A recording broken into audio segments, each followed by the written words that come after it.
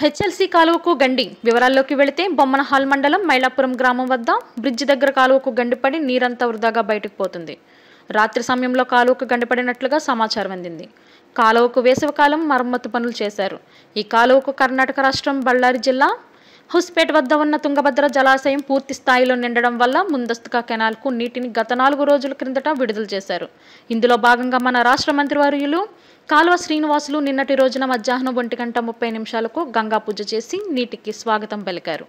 ఇలా ఉండగా రాత్రి అదే కాలువకు గండిపడి వచ్చిన నీరంతా బయటికి ఎక్కువ శాతం పోవడం ప్రజలు గమనించి అక్కడికి భారీ ఎత్తున తరలి వెళ్లారు. గండిపడడానికి కారణాలు తెలియరాలేదు. వేసవికాలంలో కాలువకు మరమ్మత్తు పనులు చేయడం వల్ల ఈ ఘటన జరిగిందా లేక నాసిరకం పనులు చేయడం వల్ల గండిపడి బయటికి నీరు పోయిందా అనేది ప్రజలు చర్చించుకుంటున్నారు. నీటిపారుదల శాఖ అధికారులను సంప్రదించగా ఎవరూ అందుబాటులోకి రాలేదు. దీనికి ప్రధాన కారణం పనిచేస్తున్న లస్కర్లు అధికారులు నిర్లక్ష్య వైఖరి వల్ల ఇది జరిగిందని అక్కడ ప్రజలు చర్చించుకుంటున్నారు.